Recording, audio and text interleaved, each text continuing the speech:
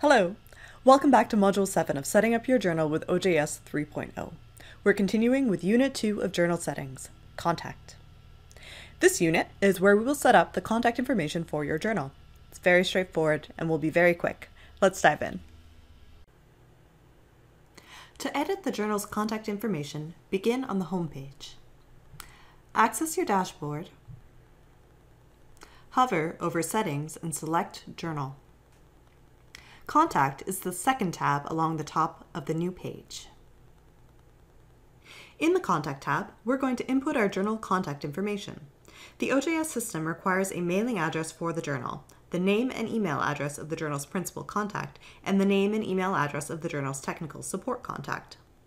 The mailing address has minimal formatting control, so you can write it out as one line or give it line breaks to help make the information clearer. The principal contact is the person at your journal who is responsible for corresponding with your readers and potential authors. This is typically an editor-in-chief, the assistant editor, or another person with a title in your team.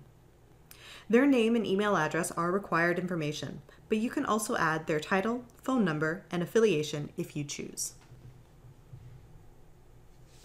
The technical support person is the person on your team that can help registered users accomplish tasks within the OJS interface. Their role is about the system and infrastructure rather than the intellectual content of the journal. Enter their name and email address. Optionally, you can also add their phone number.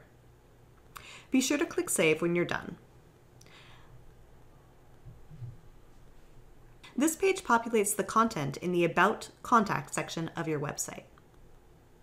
And that's it for this unit. Thanks for watching. We'll see you in the next one.